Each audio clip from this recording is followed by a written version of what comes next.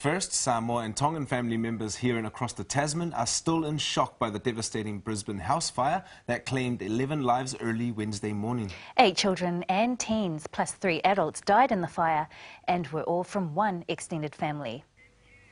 Yesterday, relatives, friends and the community rallied around the Tauwha and Lally families to lend their support as the scale of the disaster became clear. Thelma Lee is the Samoan grandmother of 15-year-old Adele Lee, who died in the fire. She says the community support has given them strength. It's really tough and hard. We try to be strong as much as we can.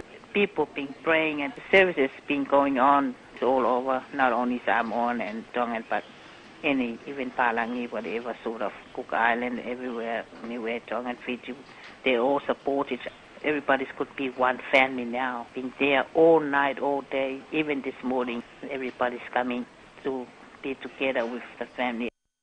Meanwhile, fire investigators are examining 4 large gas cylinders connected to a hot water system and stove to determine the cause of the fire.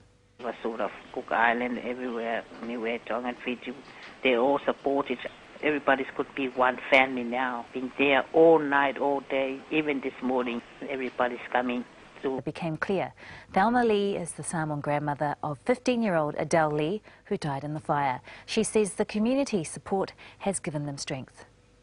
It's really tough and hard. First, Samoa and Tongan family members here and across the Tasman are still in shock by the devastating Brisbane house fire that claimed 11 lives early Wednesday morning. 8 children and teens plus 3 adults died in the fire. Try to be strong as much as we can.